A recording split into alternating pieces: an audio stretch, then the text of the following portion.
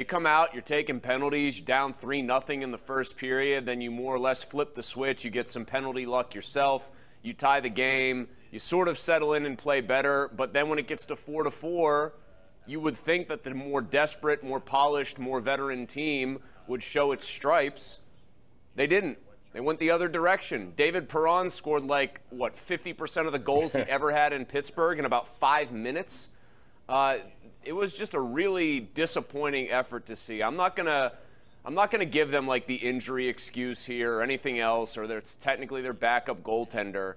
A team that should know better by now and should be able to marshal up a better effort against a bad opponent when they need one did anything but, and really didn't appear interested in coming out of the gate and making it known that they were going to do that. Yeah, I agree, especially when they tied it 3-3. I thought at that point, okay, the Penguins know that they got back in this now, they could put it away, and they went the other direction. And now you have a team in Nashville that just beat Boston, and the Bruins don't make a habit of losing back-to-back games at all. They'll be here on Saturday, and then the Flyers on Sunday. 3 games all at home, and I gotta believe that if you look at the schedules here, you know, the Penguins all of a sudden look like they got a tough road to hoe, whereas a team like Florida has Montreal, Buffalo, Ottawa, Washington, Montreal again. So it looks like Florida 1 point behind now from 82 to 81. They have a chance to move ahead of them if the Penguins don't watch what they're doing.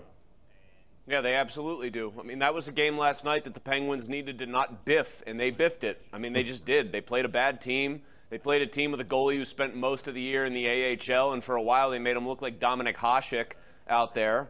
Now they have to sleep in the bed that they've made.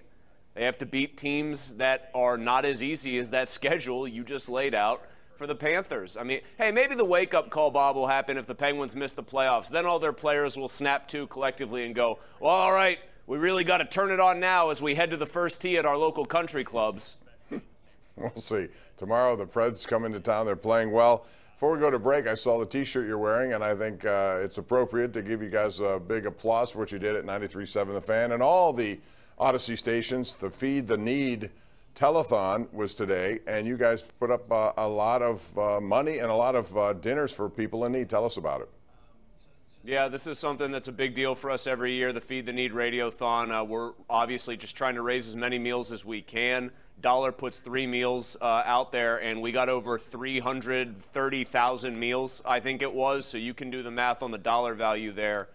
Just quickly, huge thank you to you, everybody that came on with me on the PM team, and from the Odyssey family, a big thank you to everybody that donated. There were people, individuals, corporate donors. It was a big success this year. We couldn't have done it without the community here. It was an awesome day. And I want to give a little shout out to Brian Ghoulish, all the work he does too. Absolutely. At the Greater Pittsburgh Food Bank, and all the people who have decided to help, not just in that, but in other things we do here on the TV side of it. It's very important to go out and help people in need, and certainly right now there are a lot of people in need. So kudos to everyone there. In the meantime, we're going to take your phone calls now. What do you think? Speaking about food for thought, what about the Penguins? What do you think about them? What do you think about the Pirates? Tomorrow it begins the season, Chris. We're going to delve into that. We want your phone calls. Let us know what you think. It's all coming up next right here live on Pittsburgh CW and simulcast on 93.7 The Fan.